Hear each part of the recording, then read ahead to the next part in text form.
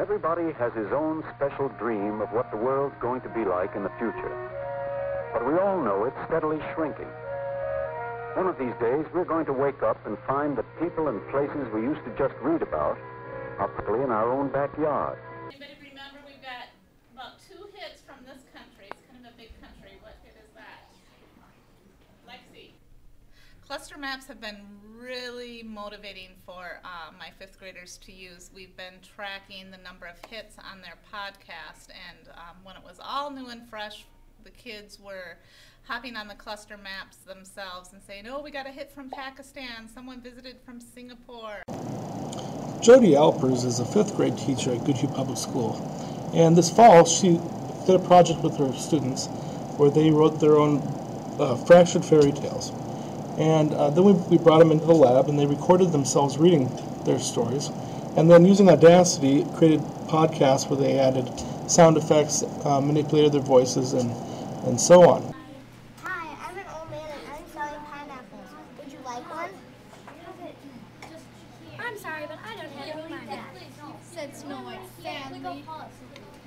Sorry, can I say there are I'll let you have one for free.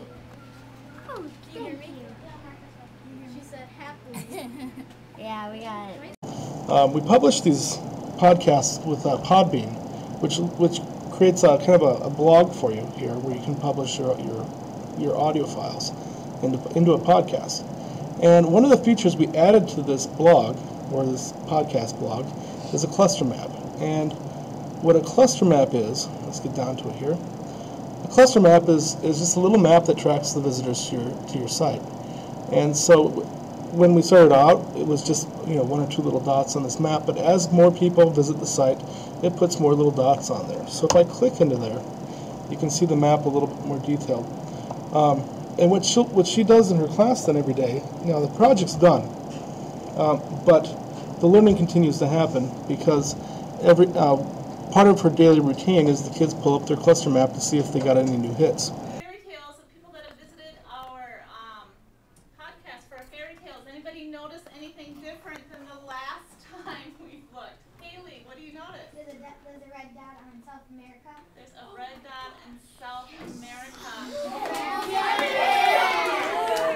So what does that mean? We got all 6 continents. Let's see, which one are we missing? Antarctica. I wonder who can come up here and point to each continent and name a continent. What's the continent? Krista.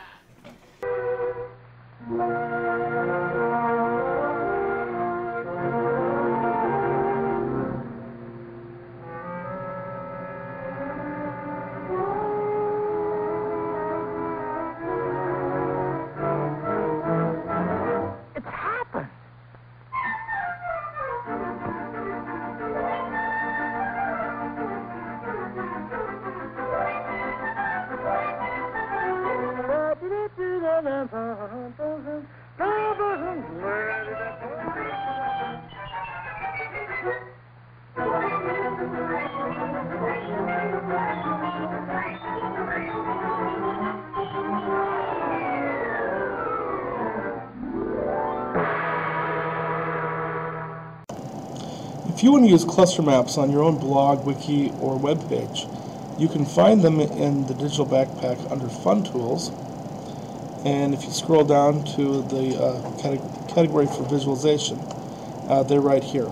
Also, revolver maps are another similar tool that gives you a 3-dimensional globe that will track where visitors on your website are from. But I'll just walk through setting up a cluster map for your site. So I'm going to do this for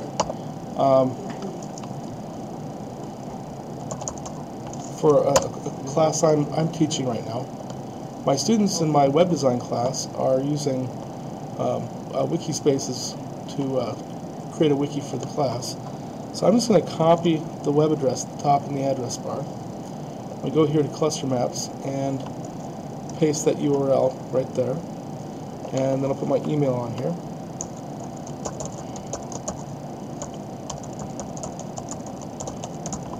And I'm going to make my map.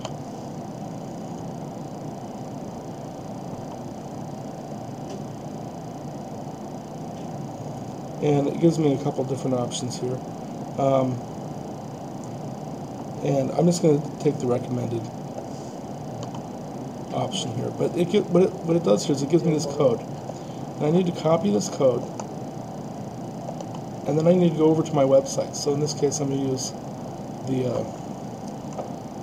I'm going to use this wiki page here. I'm going to go into Edit, and I'm going to add a widget. And this is going to be other HTML, and I paste that code right there. So I hit save, and that puts this widget right here. I'm going to move that though. Oops. Oh, here I can.